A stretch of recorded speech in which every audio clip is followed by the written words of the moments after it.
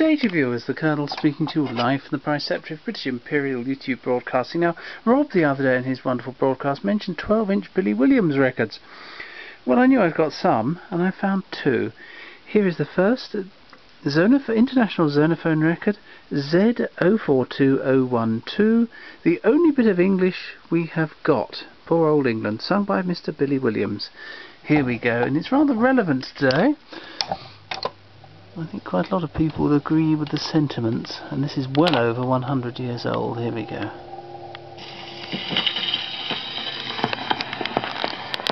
Poor old England, by kind permission of Lord George.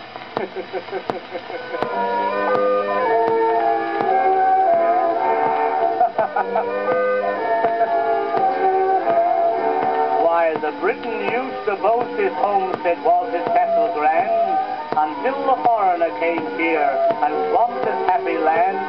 He worked his way into our midst and captured all the trade. So everything we use now seems to be all foreign made. So poor old England isn't in the picture. Everything is foreign, you'll agree. The table and the chairs, the carpet on the stairs were made in Germany. But when I go out into the garden, growing in a tiny plot is a pretty little rose that in the garden grows. Seems the only bit of English that we've got. That's quite right too.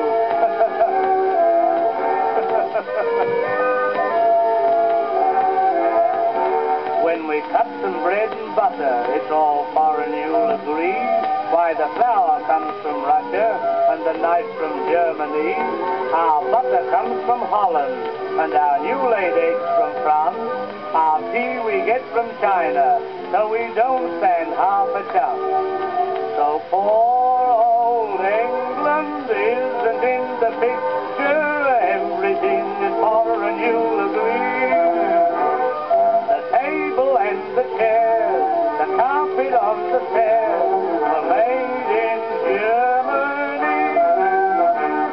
The Germans held the record to America. Well, for that we didn't really care a jot. Why, the Lusitania had brought it back this year, and that's another bit of English that we've got. Our side every time, our side.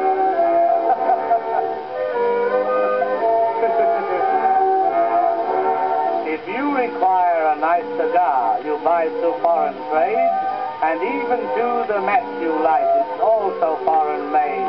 This watch I used to see the time was made in Switzerland, and the only music we get in our streets are German bands. Poor old Antonio and the Z042012 and all those other Tommy Rock things. The table and the chairs. Oh dear. But when I go up into my bedroom, lying in a tiny cot, is a lovely baby boy, his mother's pride and joy. That's the only bit of English that we've got. Oh dear, oh dear. We got one of the finest youngsters ever you saw in your life. A regular curly-headed Brit. He said he's going to play football next year with Manchester United and Newcastle United. He's going to be a wee Geordie. Is the lovely baby boy, his dad's pride and joy, and the only bit of English that we've got. God bless him.